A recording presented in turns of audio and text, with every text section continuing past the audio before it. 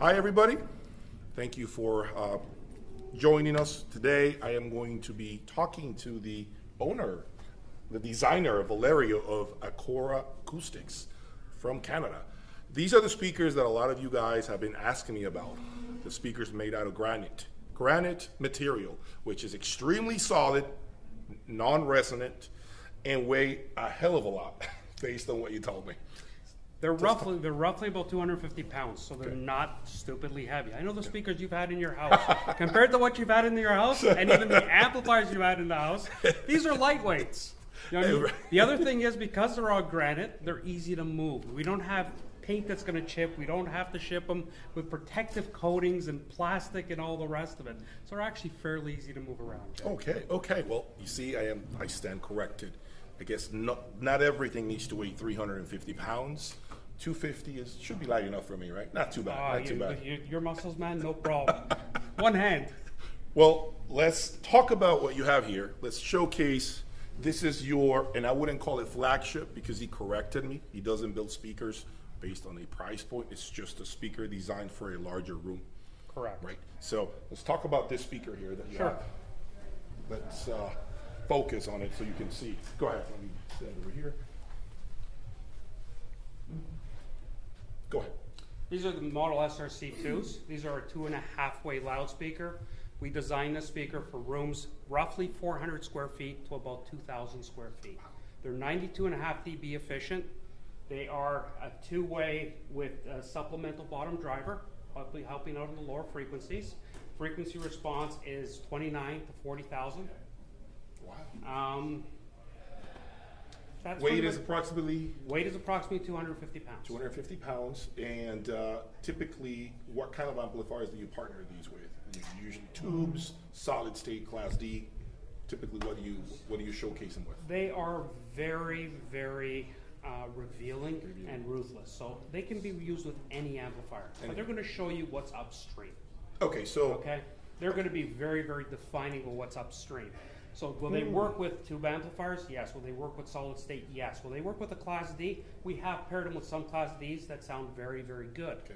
But if your amplifier has some characteristics, sonic signatures, you're going to hear it. Okay, so it's very much my cup of tea because I am big on that type of speaker design, which is give me nothing but the facts. Okay, I know in the past I've had speakers that are a little more smoother on the top end. They tend to just blend beautifully with every type of song, even classic rock. Classic rock, as you guys know, it's not really the smoothest type of music that you can listen to. But with these are going to give you everything that's in the music, no matter what. If you hate bluntness in your life, somebody who can give it to you how it is, this may not be the speaker for you, basically. Correct. You need to understand that it's about personalities. This speaker has essentially no personality because it is very transparent and very neutral. Okay, so now what's the minimum required power for the speaker? They are 92.5 dB efficient. Okay. So I mean, even 10 watts a channel is going to get it to a decent playing level. Okay. That all depends on how loud you're going to play it. Okay. I mean, we do recommend a minimum of 25 watts. 25 watts. But I mean, that's only a recommendation. We all know 25 watts out of one amplifier is not the same as 25 out of another amplifier. Very interesting point. Some amplifiers that you have seen on my channel are rated at 40 watts and they sound like they have 400 watts. So keep that in mind, what he's saying. It's very interesting that you're saying that. Well, let's talk about the electronics that are going to be powering these speakers. Absolutely. Let's go over these. Go ahead. Okay, so we have, starting from the top here, we have the Acora turntable. We are using the DS Grandmaster cartridge, which is an optical cartridge. Wow. Okay. Now it uses its own dedicated, as they call it, their equalizer and energizer unit to power the cartridge, which is technically its phono stage. This is the power supply for the for the DS audio. So it is a 2-piece system, and it retails for roughly about $60,000. $60,000. Okay. Okay, for the 3 pieces. 3 pieces. Okay. We have over here the VAC statement phono stage. Oh, beautiful. Which we are using with our second arm with our mono cartridge. Okay. Okay. As we move down, we have, for our digital duties here, we have the Ideon Absolute Stream and the Absolute DAC, which are phenomenal pieces. Where are those made?